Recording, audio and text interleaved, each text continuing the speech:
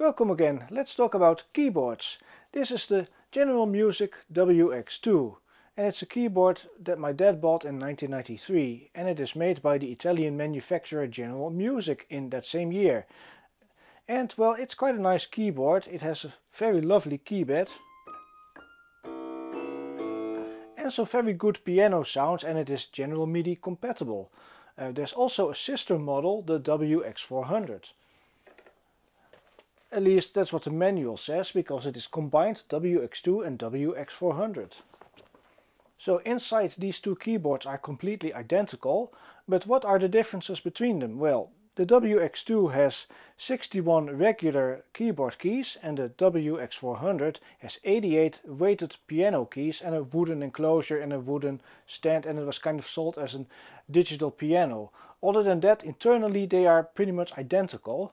So this video is not going to be a repair video, although we are going to replace the battery. Inside is a NiCad battery which is placed on the main circuit board, and these things have a tendency to corrode after like 30 years. So it's better to just remove it from the main circuit board and place it somewhere else. So that's what we're going to do later in the video. But mostly it will be a tour about the computer architecture. I will kind of show you the circuit boards, what kind of chips are on there, and kind of how this thing is designed from a computer architecture point of view. But before we start the tour, I will point out that I am not a keyboard repair expert. Please don't ask me questions about that. I am not knowledgeable about those sort of things. That is something for people like Marcus Fuller and Sintauer, who repair and service keyboards. They are knowledgeable about those sort of things. We are just going to replace a NiCad battery and that's it. So with that being said, let's start the tour. Here we are. Dad brought the WX2 from the attic to his room and he's cleared the table. We've opened up the keyboard. The first thing that we see on the left is the power supply. Next, to the right, is the analog board with the amplifier section and the DA converters. It appears there are two identical chips labeled AD865N from Analog Devices, one for each channel. Close to that are two other chips from ST Microelectronics, the TDA7313 chips, which are digital controlled audio processors. The TDA designator suggests that these parts originated from Philips, but I can't find any info on that other than that they are SGS Thomson or STM parts. Now let's quickly move over to the right side of the keyboard. Here we find the right speaker and the floppy drive compartment. I've already taken the drive out.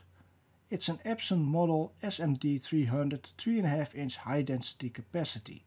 This is a universal drive with configurable jumpers. You can install it in a PC if you change the device jumper. As this drive is set to DS0, for a PC this would have to be DS1.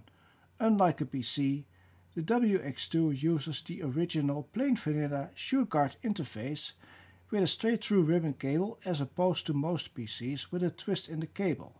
Thus, if you ever have to replace the drive with one sourced from an old PC, you may need to mod the drive, as most late-era PC drives are hardwired for the DS1 setting. Just something to keep in mind if you want it to work. The floppy controller is a box standard Western Digital WD37C65C, thus entirely compatible with what you would find in a PC. These chips were used on some floppy I/O controller cards in PC clones in the early 90s, i.e. they are made for AT compatibles and the like. So let's go over the board real quick. The first chip we see is a Z8621AA-LB1 by ST Microelectronics. This is an 8-bit microcontroller used for the key scanning. It's the sub-CPU. It's originally a Zilog part, but it's not related to the Z80. Next is the Motorola 68302. It's the main CPU and it's clocked at a whopping 16 MHz.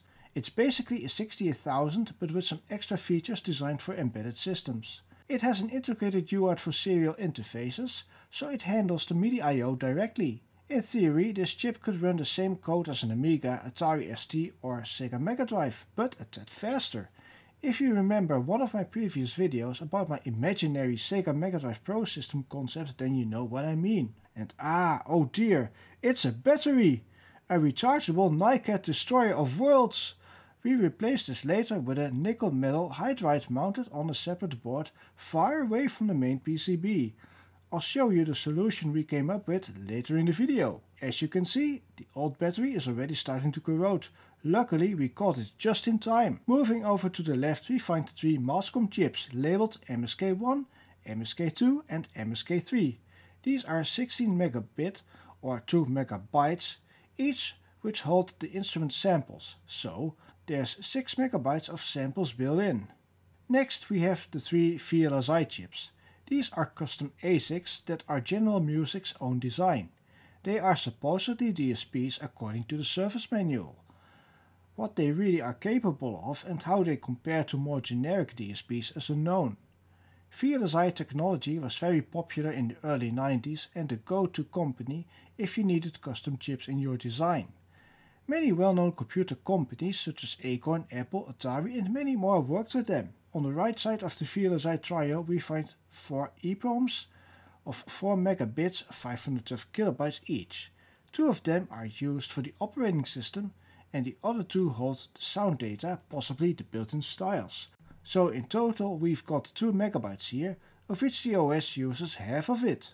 Left and right of these 4 EEPROMs are the 2 static RAM chips. One is 8 kilobytes and the other is 128 kilobytes. That's not a lot of RAM. It's very likely that one of them is used in conjunction with the battery to store the date and time and the user preferences. The other chip is probably the work RAM. Which one of those that would be, I don't know.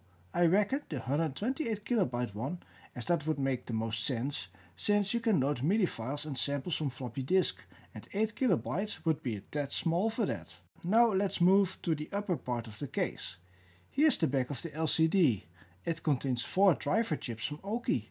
Be careful of that LCD module though, as the backlight contains a high voltage part. It's 700 volts, no touchy! The display has a resolution of 260 by 64. So let's move on over back to the analog board. We can see the TDA chips and the DACs. Now in a bit more detail, as well as all the audio input and output jacks. Let's take a look at the keyboard mechanism. It's pretty good. It has a very good feel and response. This key mechanism is velocity sensitive and it has aftertouch. Each key contains 2 rubber dome contact points similar to a TV remote or a game controller in design. The aftertouch contact point is mounted a bit higher and further away from the hinge point. You actually have to press down quite a bit when the key is bottomed out to activate it. All of the key switches are connected to one long flex cable. The I/O is handled by a Zilog Z8 microcontroller, which is the key scanner CPU. I find this keypad to be of a higher quality in comparison to my EMU X-Board 49. It's very silent in operation, whereas the EMU X-Board has a cheaper, noisier and more plasticky feel to it.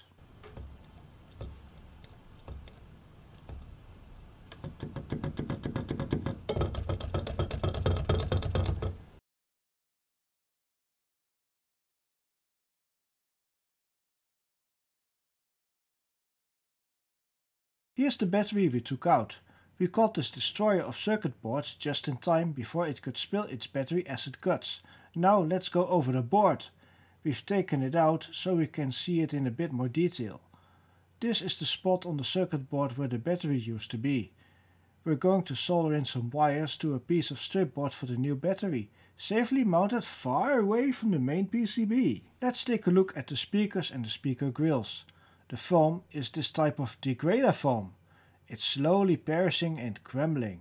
The speaker cones are not as flexible anymore like what they used to be. We could replace them if it really go to town with this, but we leave this all as is. It's not too important to me, the speakers still work and sound fine. I mostly use the WX2 as a controller keyboard for my iPad these days. However, the speakers might need restoring in the future. Hopefully they will last. The instrument is about 28 years old at the time of recording. Obviously we removed the crumbling foam bits where they've fallen apart.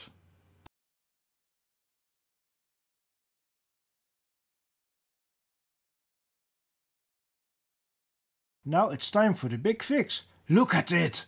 The new battery on its own little daughter board mounted behind an easy access panel, in place where otherwise the video card option would be mounted. Yes, there actually exists a video card for the WX2. It's got a pretty basic graphics chip, but it outputs RGB or composite video. Believe it or not, the optional video card actually has its own Motorola 68302 CPU on it.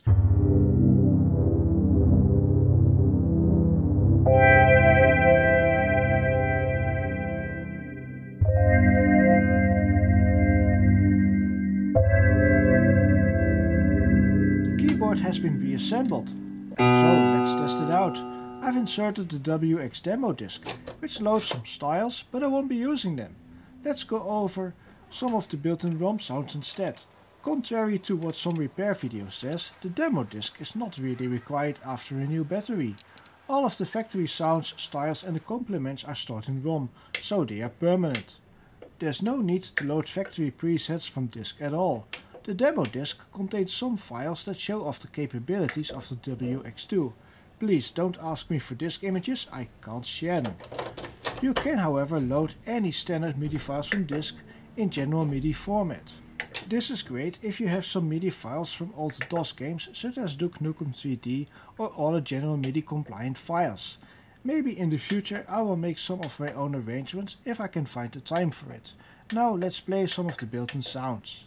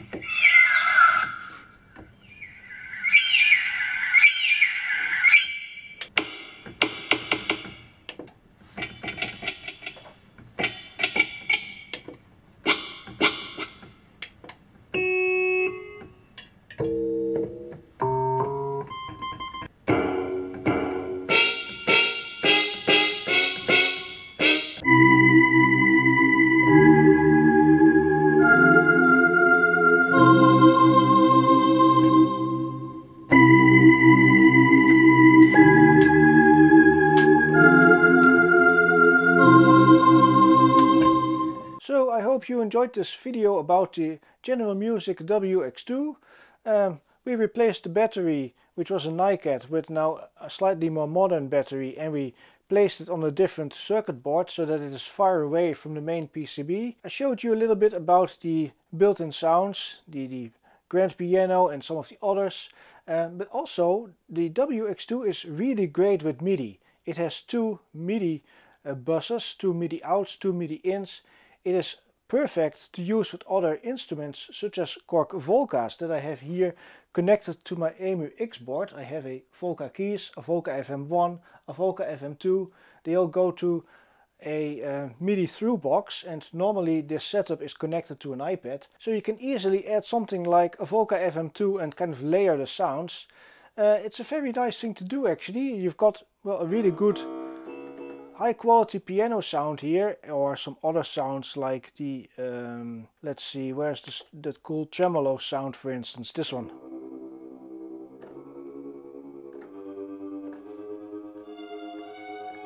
Those are lovely to layer with some FM sounds from the Volca FM2.